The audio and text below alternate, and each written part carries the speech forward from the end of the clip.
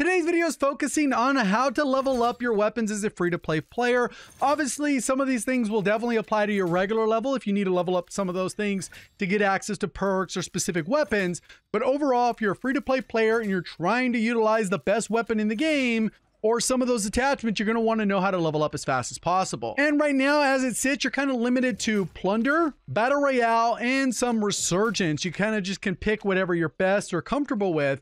But if you want kind of a streamlined approach that you can do pretty safely as a solo player, even with bad weapons, this is kind of the direction I think you should go. It's still going to work in Plunder, where you can go ahead and grab a contract, complete it, those types of things, and you get a ton of cash as well as XP. Keep in mind that every level you gain on a weapon is 2,800 XP, so it's really how fast can you get there. When you grab a most wanted contract, as you can see in the background, you're going to go ahead and continue looting. That'll knock down the timer, but while that most wanted contract is active, you're going to get an extra 5% XP while looting. So each box you open or anything like that, it'll give you 105 XP. Keep in mind that you would approximately need 28 boxes to get that 105 XP per weapon. On top of that, when you go ahead and complete this, it's going to go ahead and drop the item that you can also loot. And when you loot that, you're going to loot the various items in it, and then you're going to take them to the buy station. And this is kind of where the bulk of your XP is kind of going to come from. And if you're playing in a larger group, this can go much faster because then you can do a little bit more aggressive contracts.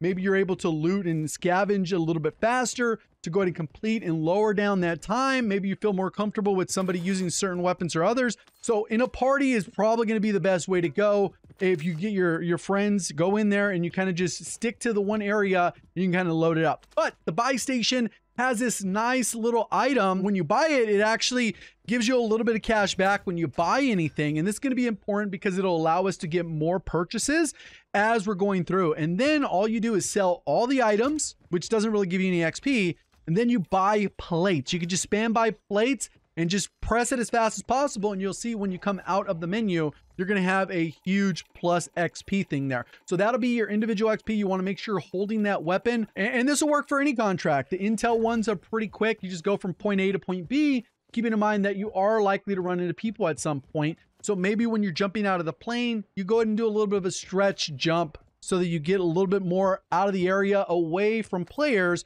So you can just focus on that. If you find yourself getting into too many engagements, you can also buy the other item where you drop less money. So then when you regain, you'll still have more money that you could hit the buy station with and get up that loot. So I think this is probably going to be the best strategy for the average player. If you're really good and you feel like you can do these things in a party on Battle Royale and Resurgence, you're going to gain more XP.